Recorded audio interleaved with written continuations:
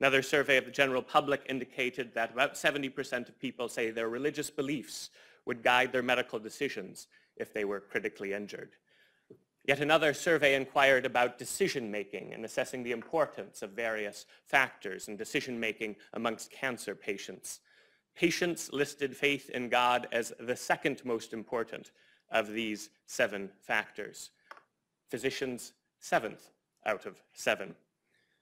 So patients, at the very least, are mixing religion and medicine. The question then becomes, should these conversations take place?